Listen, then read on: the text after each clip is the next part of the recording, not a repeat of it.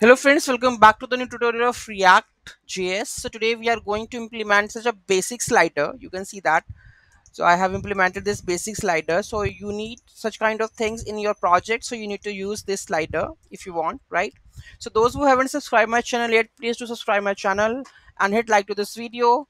Okay, so let's get started to how we are going to build this kind of sliders in React.js. So let's get see. Okay, so I have used a package that is called the React responsive slider. You can see that there is a React responsive cross, right? I have used, and you can see that. So here we have just added this Carousel.js, and here we have the Carousel. From this is the Carousel which you have built, and this is the CSS from the React responsive Carousel, right? In the Carousel, just we have added the all the images. Okay, so you can see that we created the all the dev images and wrapped into a Carousel that is autoplay, right? You can see that there is a Carousel with autoplay functionality. Okay, and here we have some more things that we can use. Okay, let's see.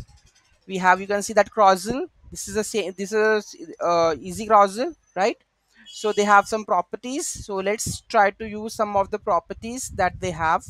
Okay, and they have a dynamic height, emulator touch, infinite loop, everything. They have the functionality over here, render top and everything. Okay, so where we go with this one?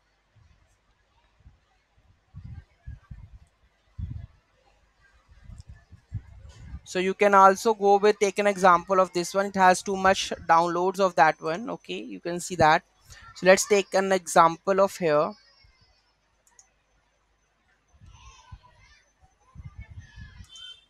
index.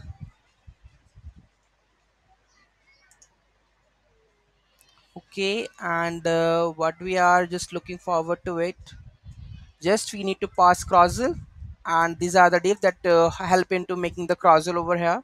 Okay, and you can see that we are successfully, just it's very easy, just Carousel, and just you need to pass out the images. Whether you want to play with the links, whether you want to play with anything, you can just add it over here, and it will create a slider automatically. If you want to implement such more functionalities like autoplay, you need to change the icons, you need to hide the icons or something like this. So we can also do that, okay, in that note also. So if you want that part, like customization of that custom things to be added in the Carousel.js, you just write me in the comment section. I will upload a full tutorial on that. Okay, for now that's it for today. Or any issue, any query, any doubt in that, just let me know in the comment section. Thank you so much for watching this video. Have a great day.